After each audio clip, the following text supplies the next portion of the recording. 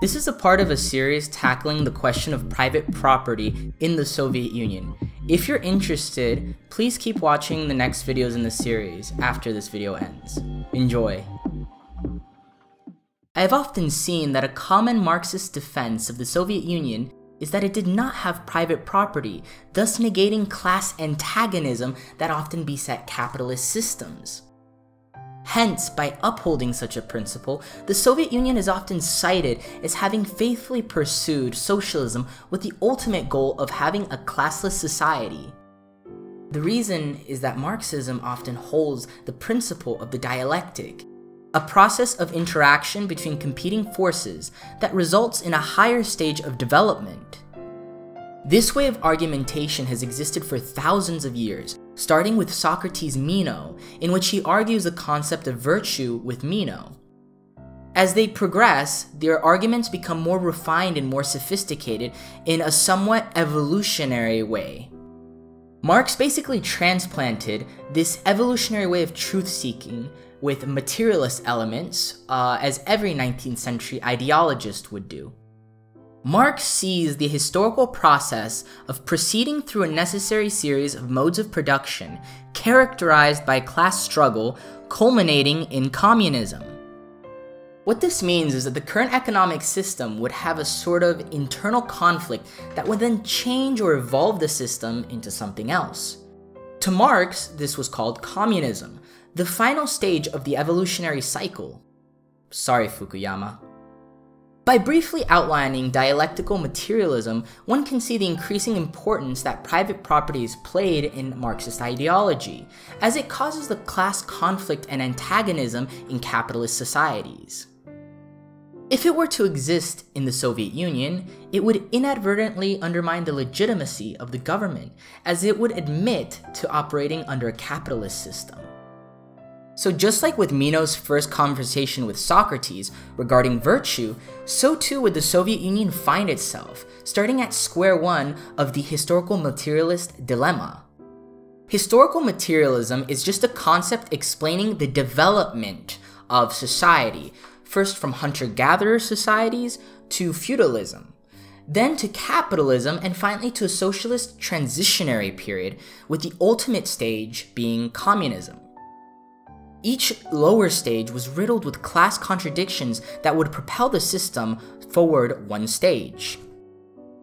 The odyssey of private property in the Soviet Union starts with the Russian Civil War, which saw the complete fracturing of the former Russian Empire. If you want to find out more about this gruesome and horrific episode in Russian history, then please check out my playlist titled Soviet Nations: The Russian Civil War. The Bolsheviks, later known as the Communists, retained power in the former Russian Empire, which had a large industrial base to work from. Because of this, the highly urban ideology placed a degree of emphasis on private property, culminating in a decree that abolished private property on October 26, 1917, right as they were taking power from the Russian Provisional Government. Initially sitting well with the peasantry, the communists proceeded to socialize all of the land of the Russian Federative Soviet Socialist Republic in January 1918. They also abolished inheritance in January 1918, but with caveats. Most banks were also nationalized on December 17, 1917, as well as church land and joint stock companies in June 1918. This, however, did not mean that all industries were nationalized, as that mainly depended on the size of the enterprises, as stated in a November 1920 decree.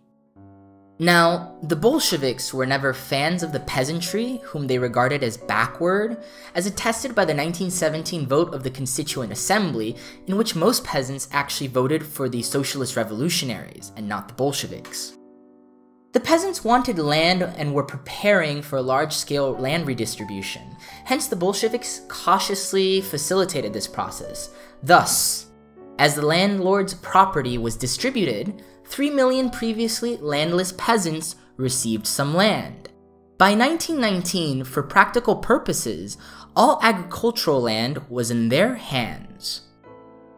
Although much of this was due to a lack of Bolshevik influence in the countryside, evidenced by the need to create the committees of poor peasants, known as the kombety, it did signal the first major private property episode, where land was redistributed to peasant families via the peasant commune, which was more collective in nature.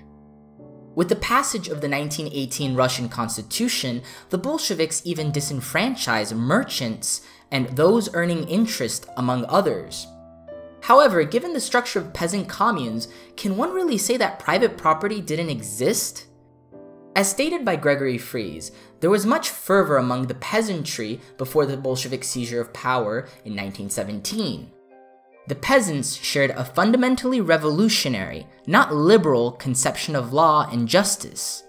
Land should belong to those who actually cultivated it, not the landlords and speculators who merely prevented this rational distribution of land. At face value, this seems to support Article 4, 64b and c. And while the Civil War was raging, conflict arose between the peasantry and the Bolsheviks. The latter needed to ensure the continuation of the war, and thus resorted to liberal measures such as the requisitioning of foodstuffs, market raids, as well as roadblocks. Now the peasants couldn't even sell their own surplus, further deteriorating them from increasing their productivity. But even then, there was conflict within the ranks of the Bolshevik government, with Vladimir Lenin wanting to mimic a sort of German-style Junkers economy, with certain state monopolies being akin to what people would call state capitalism. All these measures did was to create a black market that would fill in the supply gaps via bagmen known as meshochnitsi, and they also fomented insurrection in the countryside in the form of green peasant armies in regions like Tambov. But it was not only the countryside that was pissed. Industrial and agricultural output were sharply decreasing all across the board, causing worker strikes across the core of Russia. All metrics of economic output were essentially below their pre-First World levels, with inflation running rampant in support of the shadow economy. Some of the economic output didn't even reach pre-First World War levels until the early 1960s. The situation got so bad that it would culminate in a widespread famine from 1921 to 1922 that would go on to claim millions of lives. The American Relief Administration, run by the future US President Herbert Hoover, had to even step in with food aid.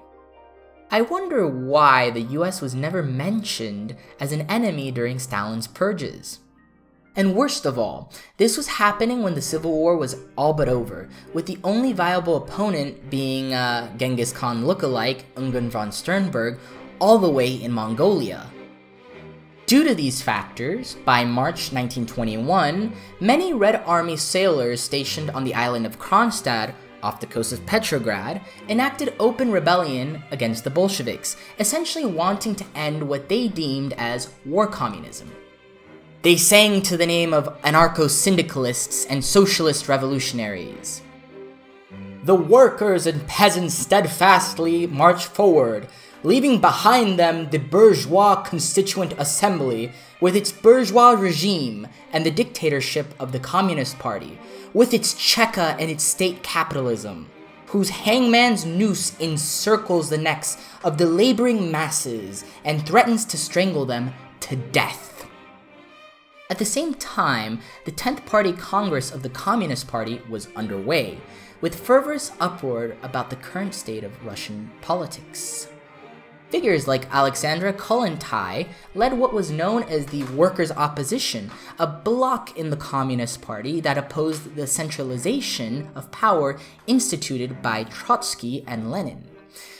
This was ironic, as Trotsky actually held the belief of the spontaneous revolution in his youth.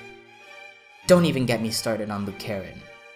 And although Lenin himself showed a degree of skepticism for war communism, the Communist Party went ahead and crushed the rebellion, the workers' opposition being included in this grotesque escapade.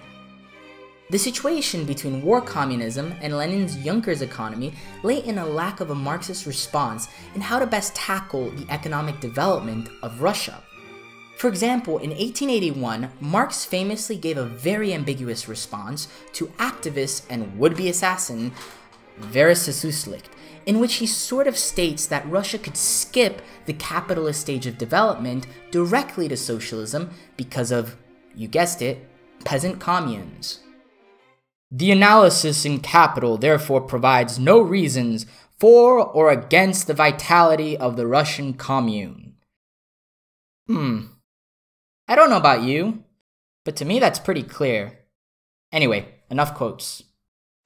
In essence, this all explains the wishy-washy thinking of Lenin on how to best tackle the situation. And because of the insurrections and disorder occurring all over Eurasia, the 10th Party Congress passed measures banning party factionalism and the workers' opposition. Sorry, Alexandra. The 10th Party Congress also did something else that would radicalize the political landscape of Russia. The party reintroduced market forces to the economy, otherwise known as the New Economic Policy.